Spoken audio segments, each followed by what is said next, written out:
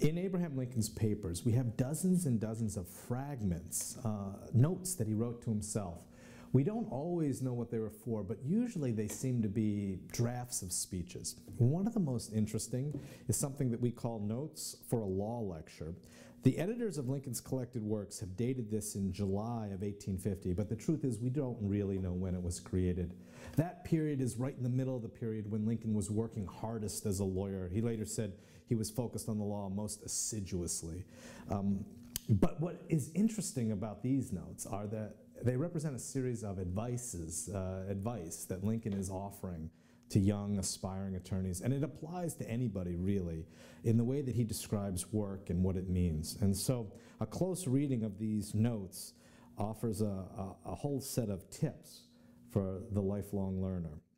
Lincoln begins in this fragment by writing, "I am not an accomplished lawyer," although he was. "I find quite as much material for a lecture in those points wherein I have failed as in those wherein I have been moderately successful. The leading rule for the lawyer, as for the man of every other calling, is diligence." Diligence meaning hard work and a sense of responsibility. Lincoln writes, "Leave nothing for tomorrow which can be done today." That's great advice for anybody. "Never let your correspondence fall behind." Lincoln did not have access to email, but he took mail very seriously. "Whatever piece of business you have in hand, before stopping, do all the labor pertaining to it, which can then be done." Now, I should say, Lincoln was not a Superman. And within his papers, we also have notes where he apologized for not getting things done promptly. And so, even though he offered this advice, he sometimes didn't live up to it. Extemporaneous speaking should be practiced and cultivated. Extemporaneous is a key word here. It means off the cuff or impromptu or without rehearsal. Although it's interesting, Lincoln hated to be forced into an extemporaneous speaking opportunity. He liked to rehearse and prepare his speeches. He said, though, in this note, that it is the lawyer's avenue to the public. However able and faithful he may be in other respects, people are slow to bring him business if he cannot make a speech.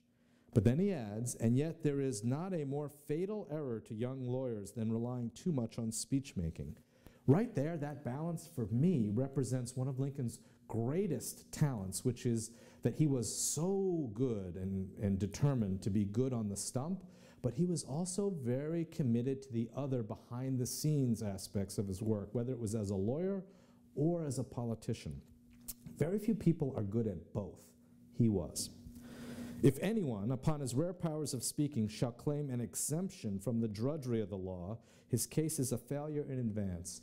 This is an interesting insight. Those of you who are working in a field, whether as a student or as a professional, know that if you don't like to do the drudgery of whatever it is you're involved in, then you're not really devoted to that endeavor. Lincoln believes that people have to be both show horses and work horses. He also writes, "Discourage litigation. Persuade your neighbors to compromise whenever you can." Litigation meaning lawsuits in court, meaning suits between parties in the judicial courts. "Point out to them how the nominal winner is often the real loser in fees, expenses, and waste of time." This is not the way some people imagine lawyers operate, but this is how Lincoln says they should. "As a peacemaker, the lawyer has a superior opportunity of being a good man. There will still be business enough," he writes. "Never stir up litigation," he adds, getting even more emphatic. "A worse man can scarcely be found than one who does this. Who can be more nearly a fiend than he who habitually overhauls the register of deeds in search of defects in titles?" He's referring now to the local county office where titles to land claims were producing the greatest number of lawsuits in 19th century states like Illinois. "A moral tone ought to be infused into the profession which should drive such men out of it." But he does note in a very practical way that the matter of fees is important, far beyond the mere question of bread and butter involved. Properly attended to, fuller justice is done to both lawyer and client. He says an exorbitant fee, meaning an excessive fee, should never be claimed. As a general rule, he also adds, never take your whole fee in advance, and never any more than a small retainer, a retainer meaning a payment up front. When fully paid beforehand, you are more than a common mortal if you can feel the same interest in this case, as if something was still in prospect for you as well as for your client. Think about how practical that advice is.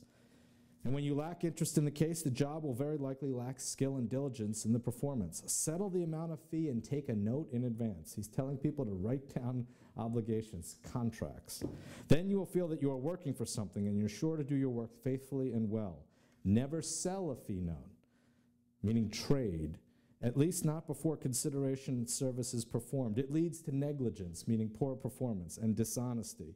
Negligence by losing interest in the case, and dishonesty in refusing to refund when you have allowed the consideration to fail. And then the last part of this note is very revealing because it shows how precise and logical Lincoln's mind worked. He says there is a vague popular belief that lawyers are necessarily dishonest. The word vague here is very important. I say vague, he writes, because when we consider to what extent confidence and honors are reposed in and conferred upon lawyers by the people, it appears improbable that their impression of dishonesty is very distinct and vivid, and yet the impression is common, almost universal. He doesn't like that impression. Let no young man choosing the law for a calling for a moment yield to the popular belief. Resolve to be honest at all events, he writes. This is Honest Abe at his best. And if in your own judgment you cannot be an honest lawyer, resolve to be honest without being a lawyer. Choose some other occupation rather than the one in the choosing of which you do in advance consent to be a knave or a fool or someone who's disreputable. Abraham Lincoln was a man of integrity. He believed in honesty and tried to live up to it. There were moments when he slipped. He did make mistakes. He didn't always live up to every element of this advice. But I think he was sincere in offering it.